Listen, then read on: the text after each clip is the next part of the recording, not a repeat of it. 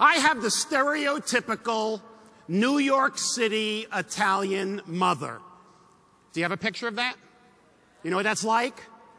Well, every time I take my mother out to dinner, I brace myself for the experience, because it is an experience. When we go to restaurants, my mother views a restaurant as an extension of her kitchen, and she acts accordingly. As we're being led to the table, our table in the restaurant, by the hostess, my mother walks by every table and greets people. Hi, how you doing? Hope you're enjoying yourself. That looks good. What are you eating? And she starts these conversations. Any poor person who has the misfortune of maintaining eye contact with her, forget about it. She'll stop there and she'll say, you're here for a special occasion, and carry on a conversation. Me, I silently look at the hostess and say, seat me now, please. But anyway, my mother carries on this conversation. Are you here for a special occasion? Oh, it's your birthday? How old are you? No question, no matter how personal, is, off the record for my mother. She will ask it. So she'll find out how old somebody is, 40 years old. She'll pick up his glass, a fork, bang on it for the whole restaurant. Excuse me. Excuse me. Hey, put down your fork. 40th birthday over here. And she leads the whole restaurant in a song of happy birthday. Well, eventually my mother comes to the table where I am. We get our food. We're eating. And another poor couple was seated next to us, in the table next to us. And of course, my mother greets them, starts talking to them. They get their menu. They're looking at the menu. My mother says, what are you thinking about ordering? Person said, I'm thinking about chicken parmesan. My mother said, oh, good choice. I ordered it. That's what I have. It is good. Now, not as good as I make it at home, but it's good. Look, I want to make sure you enjoy yourself tonight. She cuts off a piece, walks over there with it on her fork, and forces this guy to eat it. Well, you could just imagine the buzz in the audience of all these diners in this restaurant. I mean, it was her audience. It was unbelievable. Now, by the way, if you were there in that restaurant and my mother came up to your table and had this kind of conversation, how many of you would have actually enjoyed it? Can I see your hands? Wow, that many Italians. How many would have felt a little bit uncomfortable? Can I see your hands? A little bit uncomfortable. All right? Now, it doesn't matter. My mother's going to come up to your table and talk to you no matter whether you feel comfortable or not. And here's why.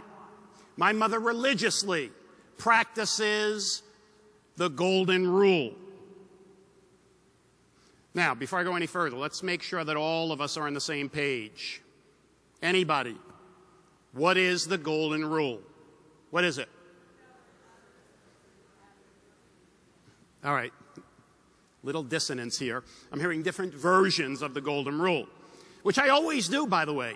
You would think everybody would get it just like this. How many of you are managers in here? You manage other people. Can I see your hands? All right, well, that's one of the problems. No, because usually when I get a lot of managers, I often hear their version of the golden rule, which is the person who has the gold makes the rules. But there's other versions floating around. Me, I was born and raised right in Manhattan, right in New York City. And as I was growing up, we had our version of the golden rule: do unto others before they do unto you. Yeah, and remember that. As a teenager, we moved to Jersey, only to find out they had their variation: do unto others and split. But the real golden rule, taught to us since childhood, is do unto others as you would have them do unto you. Is that pretty accurate? Do unto others as you would have them do unto you. Now, I have to tell you, I believe in that rule 110%, especially when it comes to values, ethics, honesty, consideration. There's no better rule. But it can backfire. As I learned when I moved from the East Coast to San Diego. Different regional culture? Oh, yeah. Well, when I moved to San Diego, I practiced the golden rule. I treated people the way I wanted to be treated. I treated the San Diegans as if they were New Yorkers. Do you see a potential problem here? Came on too strong, too aggressive, too in your face. Even when I asked people to do things that under any other circumstance they would have willingly done, they dug in their heels and decided not to do it. And it wasn't because of what I was asking them to do. It was simply because of how? My approach. And it was then that I realized that I had to practice that age-old saying, when in Rome, do as the Romans. So that's when I started developing this concept that I call the platinum rule. The platinum rule is simply a little twist on the golden rule. Platinum rule, very simply stated, is do unto others as they want to be done unto. It's the New York version, but you get the point.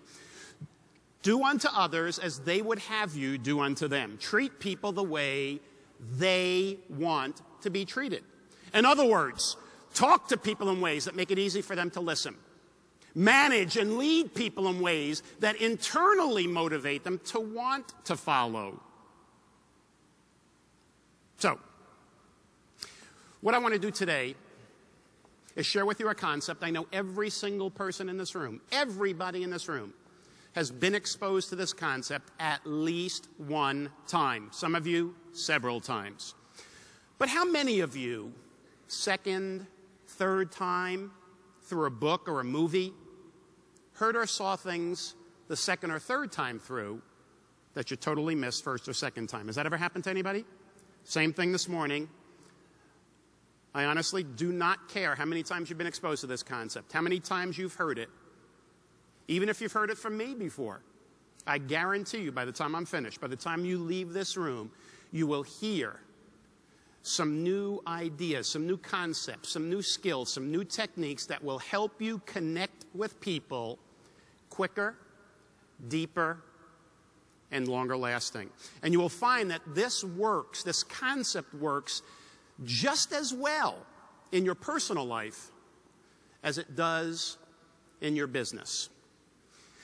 Now, people won't tell you how to treat them. That would make things too easy, wouldn't it?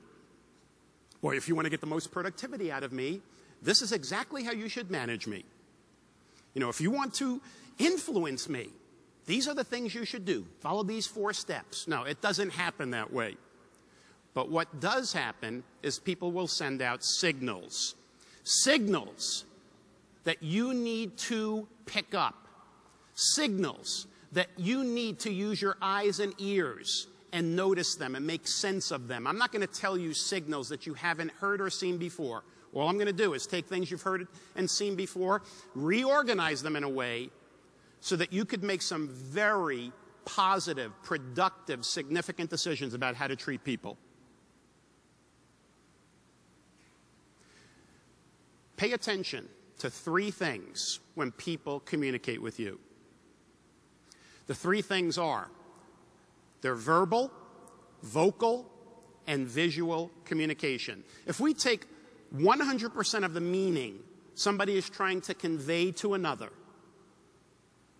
it all comes across verbally, vocally, visually. I'm using all 3 right now. Whether I know it or not, whether I want to or not, I'm using all 3. Verbally, the words that I use. So for instance, if we took this talk, recorded it, transcribed it, gave everybody a typed transcript of my talk, that would be the verbal and the verbal only. Let's say that we recorded this and gave everybody a CD or an MP3. That would be the verbal and the vocal, because now you would hear the way the words are spoken. How many of you believe that you would get more reading something as opposed to hearing it? How many would get more out of hearing it than reading it? Right? Because there's so much more intent, not necessarily content, but intent in the vocal. And then the visual.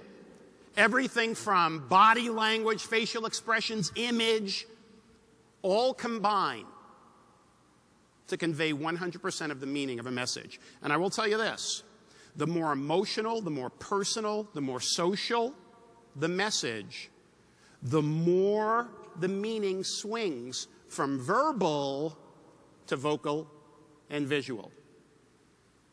Now visual is a very critical aspect of my communication because I'm Italian. And you know Italians cannot speak without their hands. I've been told that our vocal cords are attached. I don't know. But, you know, we do all these gestures, like this, or, I won't go through some of the others, but you know what I mean. You watch that show, I won't name it, that show on HBO. 2 more episodes and it's over. But a lot of nonverbal. You see the nonverbal there. How about vocal? Do you realize the way a word is spoken can change the meaning or the interpretation over and over and over and over and over again? I can say, hey, nice shirt. Or I can say, hey, nice shirt. Same words, different vocal, different meaning. Watch this. Take a simple word. Has no meaning until it is spoken, until it is vocalized. Watch how the meaning of it changes over and over and over again. Take the word "oh." No meaning until we say it. Now watch. The group. I'd like you to say the word "oh" to convey, I understand. One more time. I understand. I don't understand. Exact opposite. Surprise. Disappointment. Disgust. Affection. All right, one more. No, I don't know who it was, but that was pleasure. I'm not him. That was pleasure. The wrong vocal can get you in trouble. All right, we're just looking for the verbal, the vocal, the visual signals that people send. And I'm going to ask you to make 2 simple decisions, ladies and gentlemen. The decisions are either or decisions. 2 simple decisions. All right. Let's go to our first slide here. First slide. All right. Decision number 1. Here we go. Is the person that I am communicating with through their verbal, vocal, visual communication exhibiting more open behaviors or more guarded behaviors? Now, how do you tell the difference? Open versus guarded. Well, guarded people, and by the way, as I go through this, think of people that you live with, that you socialize with, that you work with, who fit this description. Guarded people do not, and I repeat, they do not show or share their feelings and thoughts readily or willingly. In other words, they play their cards how? Close to the vest. Hard to read. Limited, controlled body language and facial expressions to the extreme.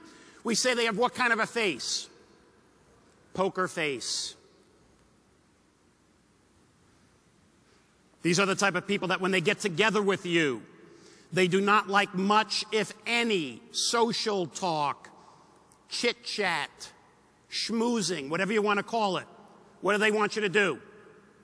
Get to the point, get down to business, bottom line it, cut to the chase. How many of you know somebody like that?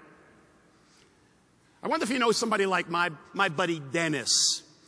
Dennis is so guarded on the scale from 1 to 4, he borders on 0. I'm serious. First time Dennis calls my home and my wife answers. This is what he said to her. She answers the phone. He says, "Tony." That was it. Basically in that tone of voice, too. She hands me the phone. It's a short phone call. I get off the call. She said, "Who was that?" I said, "That was Dennis." "Why?" She said, "Tony, I got to tell you, this guy has 0 social skills. Unbelievable how rude he is." I said, "Sue, it's Dennis. I mean, that's the way he is. I mean, he has a lot of positive things about him, but that's one of his shortcomings." She said, "Tony, that's real bad for you." I said, "Hey, why me? What did I do?" She said, "Tony, you teach communication skills and relationship building, and you have a friend like this? What does it say to the world about the effectiveness of your techniques? Boy, I'll tell you, that was right between the eyes. She said, Tony, look, if I were you, I'm not asking you to give him up as a friend, but simply take him under your wing, do a little bit of personal coaching, one-on-one, and show people how well your techniques work, how well the platinum rule works. Well, I took it as a challenge. I worked with Dennis, one-on-one, personal coaching, 90 days. And I have to tell you, one of the more dramatic turnarounds in a person's behavior. Because in 90 short days, I mean, talk about dramatic. In 90 short days, he would call my house. My wife would answer. He would say, Sue, Dennis, Tony, 300% improvement. You don't get a lot better than that. This stuff works. By the way, guarded people make decisions primarily based on facts, logic, numbers, data, documentation. Put it in writing. Open people, just the opposite. Open people readily and willingly show and share their feelings and thoughts, whether you want to know them or not. Good example, Mom, my mother. All right? It's been said about open people, and this is especially true of my mother, that their thoughts are like gumballs. They just fall to the tongue and roll out. Not unusual to leave a conversation with an open person and say to yourself, wow, woo-hoo-hoo, what did we talk about? Because they have a tendency to jump from one thing to another to another. They make decisions primarily based on what? Feelings, emotion, gut feel. And when they get together with you, they want to build the relationship first before moving into the task at hand or the objective or the purpose of the meeting. Now, I think I can go on, but I think you have the gist of how people are guarded, how people are open. I'm going to ask you a simple question. Do not, please, do not say this out loud. Do not ask anybody at your table. But here's the question. On this scale from 1 to 4, guarded to open, what number would you pick for yourself? Pick a number that you believe reflects your pattern of behavior most of the time with most people. And by the way, because I'm with an audience that is constantly working with numbers and precision, I'm going to ask you a favor. Whole numbers only. Not a 2.5 or a 1.73. I'm not going to point, but I saw somebody pulling out a calculator. We're not going to get that precise. Just pick a whole number, 1, 2, 3, or 4. And I'll tell you, I know that there are some people out there asking this question. Well, should I pick the number I am at work or the number I am at home? Now, how many of you truly believe you have a different number or project a different number at work versus at home? Can I see your hands? All right, we call that schizophrenic. Not really. Not really. Here is a key, ladies and gentlemen. I want you to notice the title of this slide. It says behavioral style. It does not say personality style. Personality, much more firmly ingrained. Many people believe a lot of the aspects of our personality are genetic. Personality hard to change. See, we're not talking about somebody changing their personality. We're talking about somebody changing their behavior. Now, can you change your behavior, work and home? Yeah. I mean, if you asked me, if you said, Tony, where are you on this scale? Are you more open or guarded? I would say, well, it depends. Are you talking about work or home? Because it's different. You say, well, what about work? I say, well, are you talking about how I am with my employees or my customers? Because it's different. You say, what about at home? Well, I'd ask, with my wife or with my kids, because it's different. You say, how about your kids? I'd say, which one? Because it's different. So you absolutely can have a different number at work or at home. I want you to focus one or the other. Pick a number. How many of you are here sitting at a table with somebody you know? Can I see your hands? All right, quite a few people. So here's what we're going to do. 30 seconds, that is all. I will not speak during the 30 seconds, but when you hear my voice, please stop talking. Give me your attention back. But here's what I want you to do. Watch how interesting this is. I want you to lean over to somebody at your table. Ask that person, hey, where would you put me? And see how close their perception of your behavior is to yours. Go ahead, you got 30 seconds. 30 seconds. May I have your attention? 30 seconds are up. I have a quick question for you. How many of you, upon asking your colleague what number he or she would pick for you, they picked the exact same number as you picked for yourself? Let me see your hands. Excellent. Much higher than normal that I see. How many were one number off from what you chose for yourself and what they said for you? One number off. All right. How about two numbers off? Two.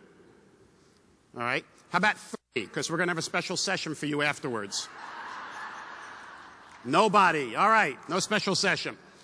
Ladies and gentlemen, decision number one. When we are dealing with people, all I want you to do, forget about the numbers now. All I want you to do is, based on what I see and what I hear, based on their verbal, vocal, visual behavior, is the person coming across more open or more guarded? Now, that's one. Number two, is the person coming across more direct or indirect? Now, the beauty of this is it's two simple either-or decisions that will lead you to one of these four colors. Now, how do you tell the difference between somebody being more direct or indirect? Well, indirect people are slower paced. Direct people, faster paced. Now, when I say slower and faster, I'm talking about the way they walk, the way they talk, the way they make decisions, the way they do things in general. Indirect people slower, direct people faster. Indirect people less assertive, direct people more assertive. Indirect people more patient, direct people impatient. When it comes to risks, decisions, or change, indirect people approach all three more slowly, cautiously, and methodically, because indirect people have a tremendous inner driving need not to be wrong. And as a result, they tend to check, double check, think about it, sleep on it, do their homework, their research, their due diligence, because they don't want to be wrong.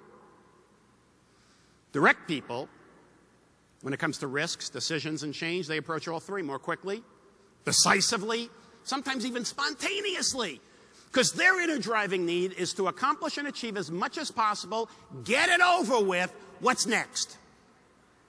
I will tell you, when they work together, they can drive each other crazy. Indirect people want to do things just right. Direct people, it's good enough. When it comes to rules, indirect people follow rules according to the letter of the law. Direct people follow rules according to the spirit of their interpretation.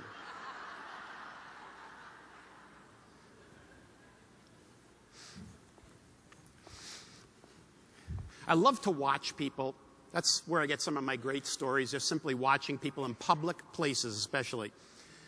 And for instance, checking into, let's say, a hotel, or in a bank line, or in an airline queue trying to check in. It really is amazing. I was watching this particular situation in a bank, and everybody's in this line, and they have one teller open. And yet there are two other tellers. I don't know what they're doing. They're sitting there. So I'm watching a direct person and an indirect person come to the end of the line. Let me tell you, nobody likes lines, but they handle it very different. An indirect person walks to the end of the line like this. A little slower, a little bit more reserved. They go like this.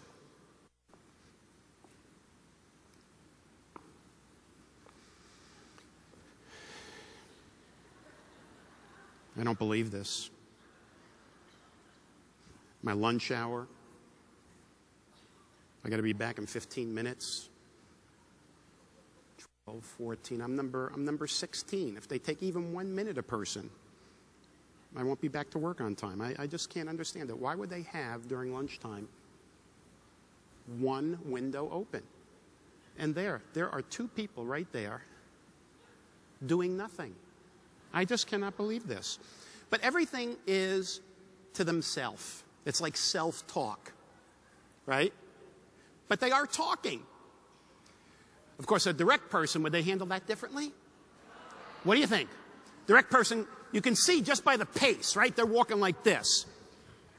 Oh no, I don't believe this. Look at this. There must be 20 people in line here. I got 15 minutes. I got to be back at work. And then start looking at other people. Do you believe this? Do you believe that they have one person? No wonder why this bank is not profitable. I can't. What? There's two other tellers? Where? Hey, what are you two doing over there? Open up.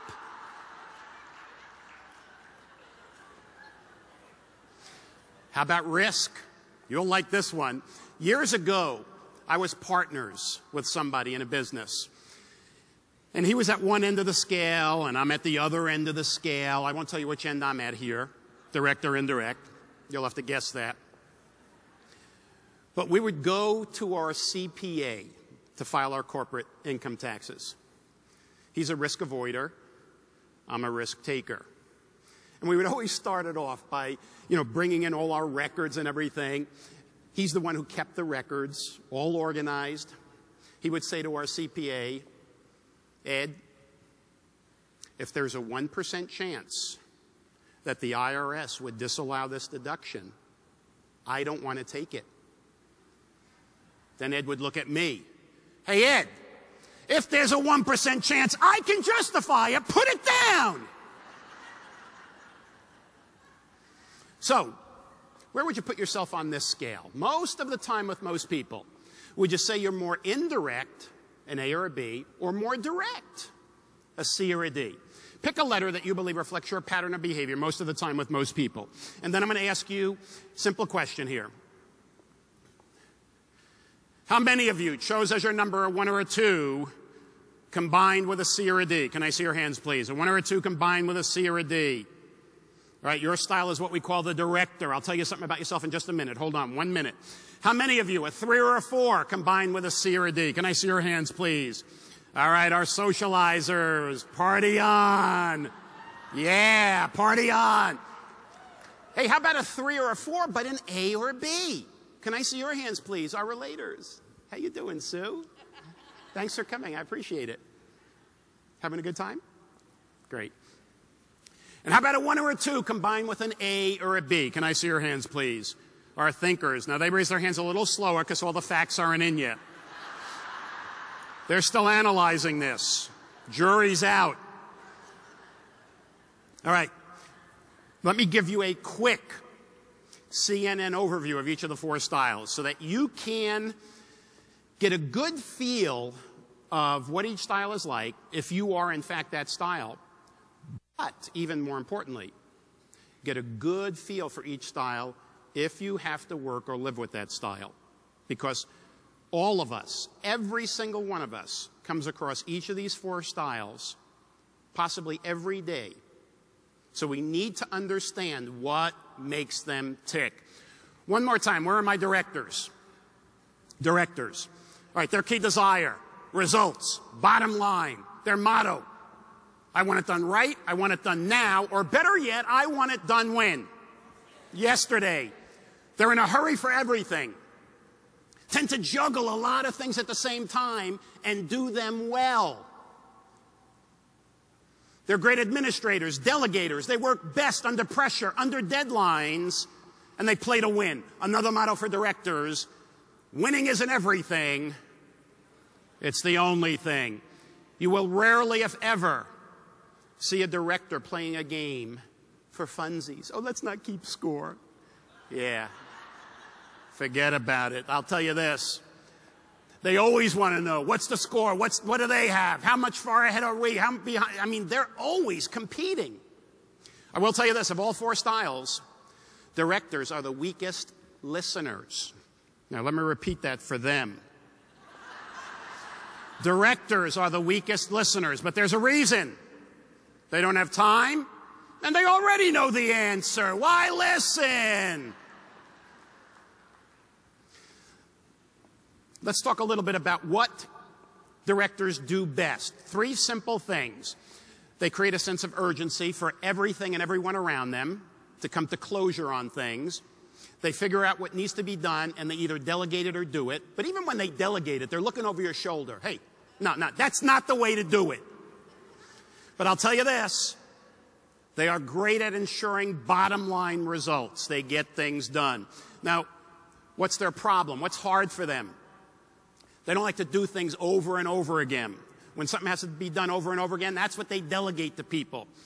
They don't like a lot of rules and regulations because that kind of hems them in. And they're not very good at being diplomatic. They tend to come across as blunt. Where are my thinkers? Thinkers. Right, their key desire: order, accuracy, precision, perfection. Their motto: everything in its place and a place for everything. Their patron saint: Sergeant Joe Friday from Dragnet. Just the facts. Just the facts. They're the great planners, problem solvers, organizers. They're great at creating systems. They're highly inventive people. And of all 4 styles, arguably the most intellectual. Michelangelo, Da Vinci, Einstein, thinker. So I'll tell you this, without a doubt and without a hesitation, if you really need something done right, give it to a thinker. But if you need something done on time, think again. Because they procrastinate until it's what? Perfect. So let's talk about what they do best. What they do best is organize things. They fine-tune things until it's perfect, and they're great at planning. What's hard for them is working with people who are unpredictable or working in environments that are disorganized. They do not like that. They don't like incomplete or unclear directions, or they don't like questions that don't have an absolute correct answer. That's why you seldom will see them in the social sciences. You'll see them in the exact sciences. Who are my relators? Relators. Their key desire? Harmony.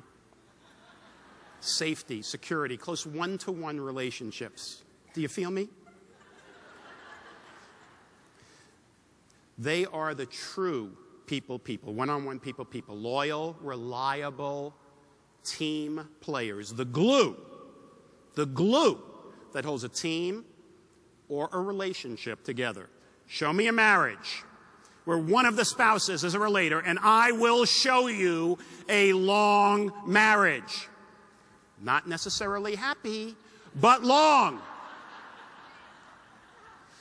I'll tell you this, by far the best listeners, because they have so much empathy. When you're excited, they get excited about it. When you're upset, they cry with you, or even for you. Problem area is relators do not like conflict. They do not like to rock the boat. And as a result, they tend to go along with things even when they really don't want to, because they don't want to upset the apple cart, so to speak. But let me tell you something. Even when they go along with something, and on the outside it looks like they're in agreement, inside they're not. They resent you for even asking. They won't tell you. But when they get out of your sight, they'll pull out their little book, turn to the page with your name on it, and add yet another check mark. What do they do well? Well, I already said harmony. They are great at harmony. They're natural facilitators, especially in groups, and they're great at any type of coordinating and cooperating with others. But what's difficult for them, what's hard for them, is competition. They hate competition. They hate working with dictatorial people. And they do not like even constructive feedback. See, constructive feedback sometimes comes across to them as criticism. Now, they may see it as positive criticism, but it's criticism nonetheless. And finally, our socializers, where are you? And you can just hear them. You know, it's interesting to watch even how the groups, the different styles, raise their hands. It's amazing. The directors, watch this, directors. Almost like, yeah, okay. The thinkers.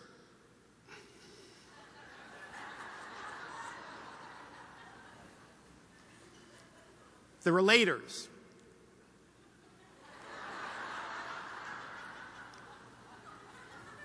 The socializers. Socializers, their key desire, fun, excitement, applause, visibility, recognition. And as a result, they talk a lot about their favorite subject, themselves. Generally speaking, socializers are generally speaking.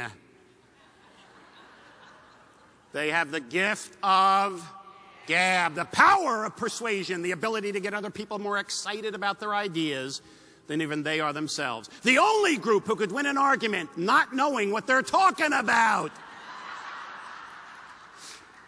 Tell you what they're not good at, details.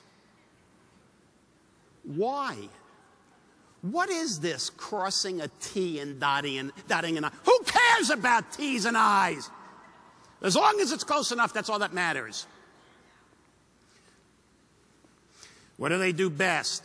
They're very inspirational people. They get people excited, upbeat about things. They think fast on their feet. And they're great at promoting things. They're great promoters. A problem area for them, what's hard for them, is basically any type of restriction, any type of routine. They do not like to be doing the same thing over and over and over again. They don't like formal reports. Hey, you want me to go out and do my job, or do you want me to do a report? I can't do both. And they don't like to redo something once it's already been done.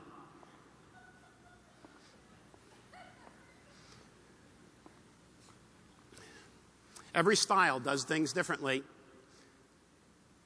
In school, I say socializers don't like to redo something once it's already been done. Let's go back to term papers. Do you remember those things? How many of you have children in school that have to do term papers? You'll see this.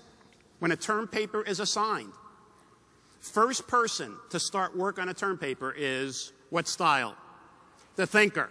The thinker says, I have this many days, it's this many pages, I have to do this much work each day, I have to do it in this order. They plan the whole thing out. So by the time the paper is due, probably the day before, it is done. The day it's assigned. The relators look to put a group of people together so that we can do it together.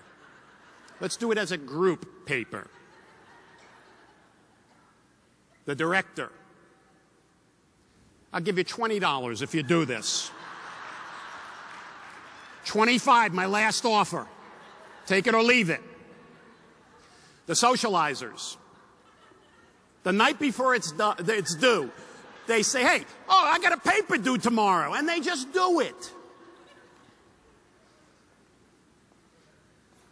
How about the monthly checking account statement? Do you think each style would handle that event differently? The day it comes in the mail, do you think they would handle that differently? The day it comes in, who will balance it that day to the penny no matter how long it takes? The thinker. The director, again, is looking for somebody to delegate it to. The relators. The day it comes in, they wait for that evening to balance it as a family bonding experience. The socializers, they look at it. Why do I keep getting this? Throw it in a box. How can I be overdrawn? I still have checks left.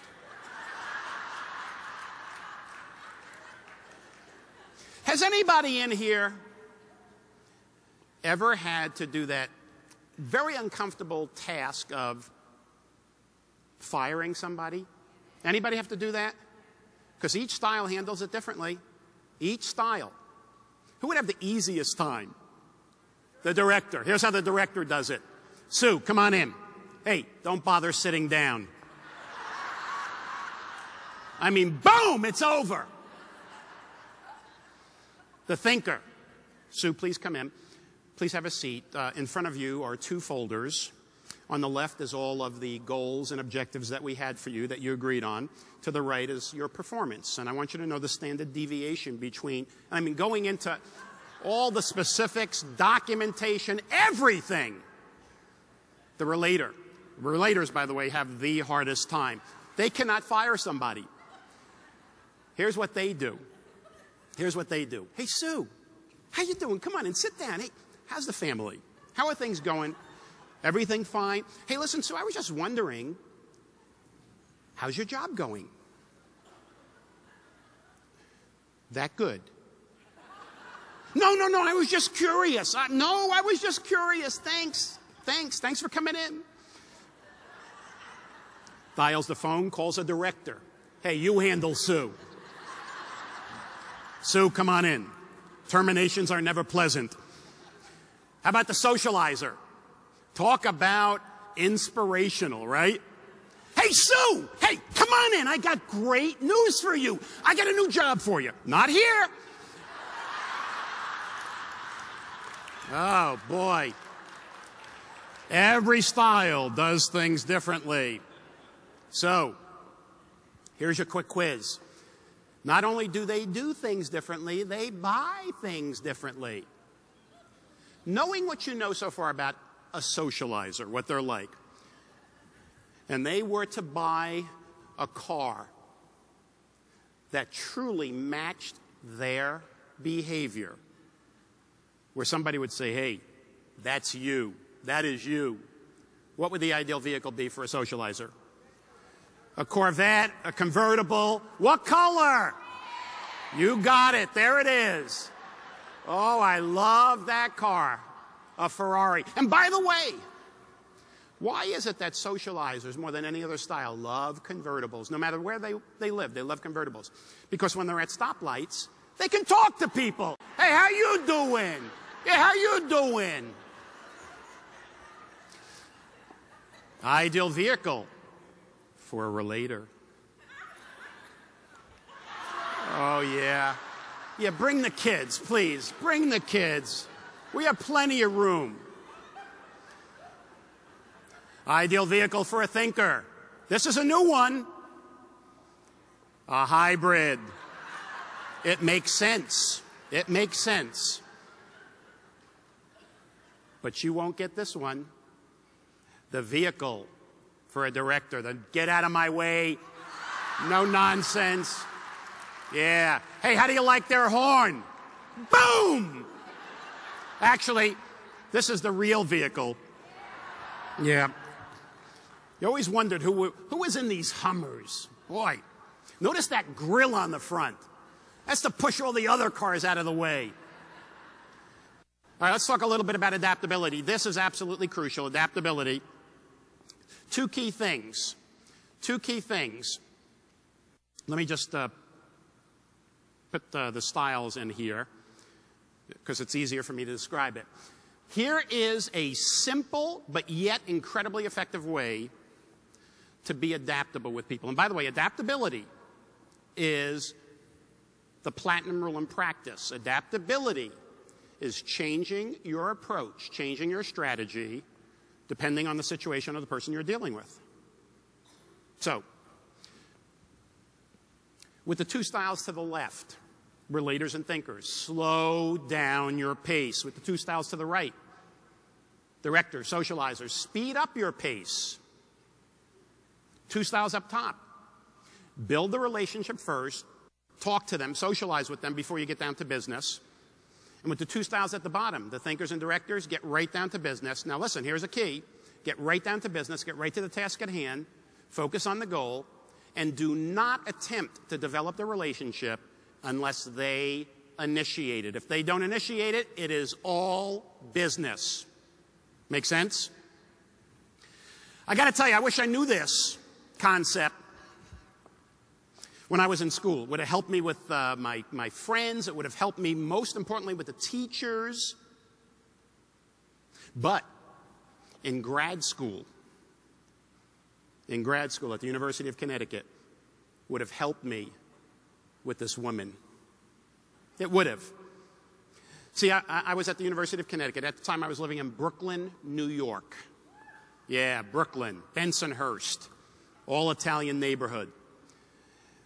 I met this student at the University of Connecticut. She was from New London, Connecticut. Now, if you look at a map, and look at where Brooklyn is, look at where New London is, and as the crow flies across Long Island Sound, that little body of water, I thought we were like neighbors. It really is that close. I was wrong. See, New England has a very different regional culture than New York. Would you agree to that? See, New London is part of Connecticut. Connecticut part of New England. New England very different than New York. Although Connecticut touches New York, it doesn't want to. Well, not only did we have this big regional difference in our behavior, but even more importantly, we had a big ethnic difference. Me, of course, a New York Italian. You know what they're like. She, English and Dutch. Now, I didn't realize how big a gap that was until after we were married.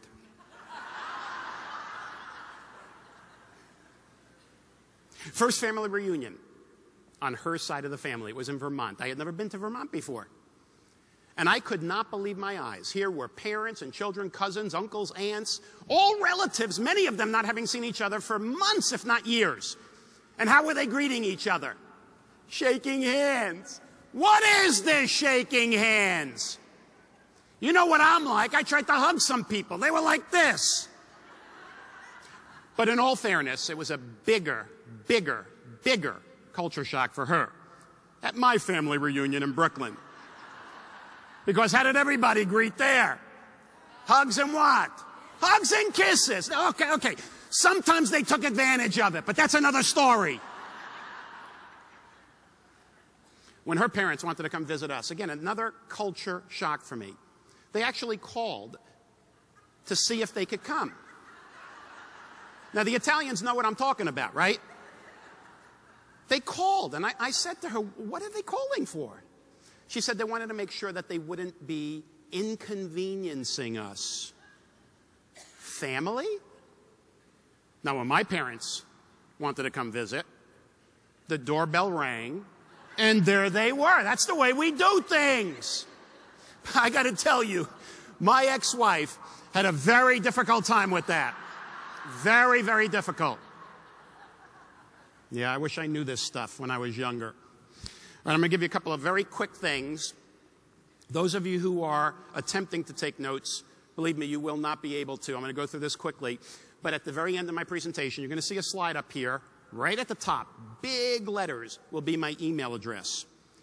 And if you simply send me an email, I'll send you all these slides double. There'll be several more that will get into other things that we just can't cover in an hour.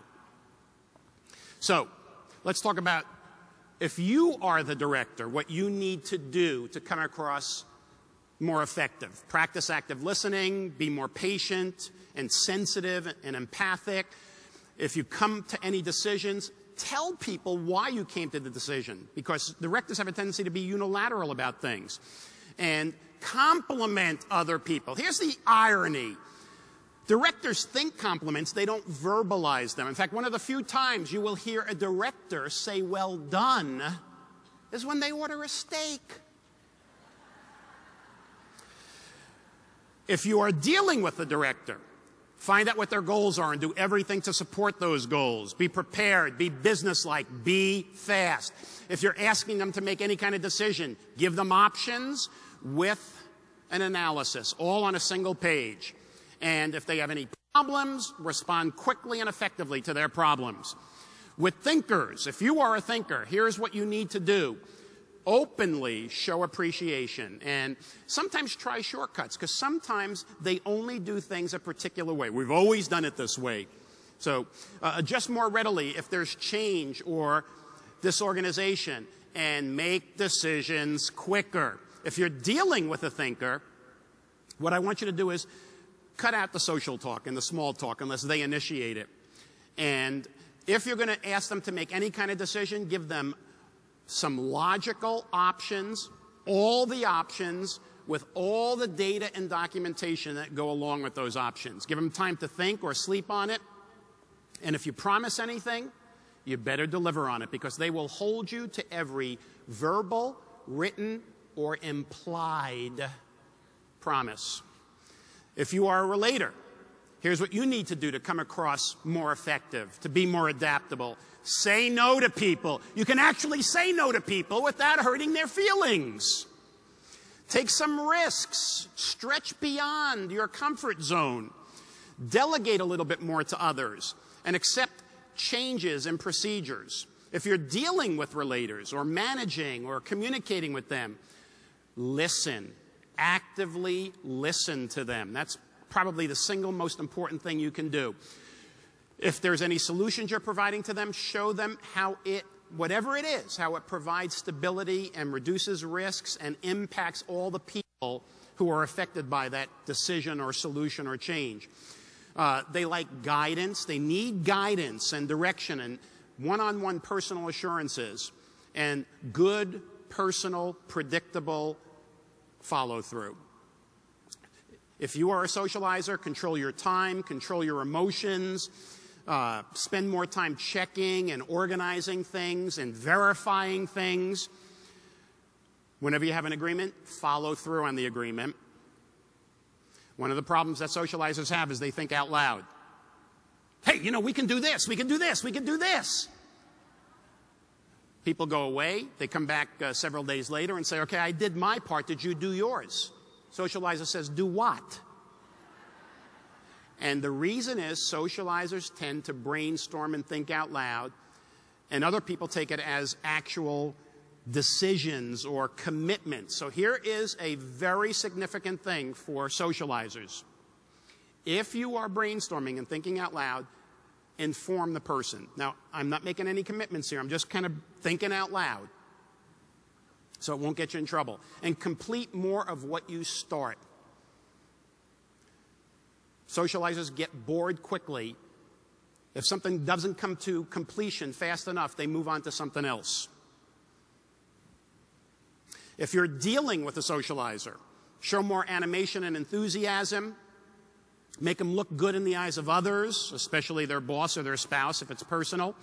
Summarize in writing who is to do what, when, where, how, and why, because of what I said earlier. And save them effort and complication. If things have to be filled out, you do it for them. All right, one more quiz, ladies and gentlemen. This is the last quiz. This is actually the last slide. So, we picked the car for each style. Let's pick the song. The song that captures the essence of who they are and how they go about doing what they do. What would you say is the ideal song chosen by over 90% of all directors? Now, if we have some speed readers here, you know what the other songs are. Ideal song for a thinker. Thing is, I never hear a song. I typically hear a title of a song that doesn't even have lyrics, you know, like jazz or patriotic or, number one, classical. I love classical music. You know why? It's precise. Listen to this. It's accurate. It's even mathematical.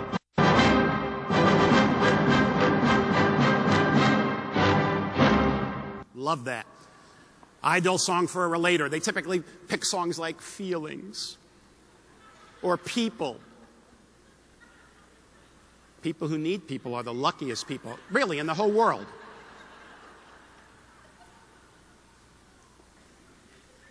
You've got a friend. We are family.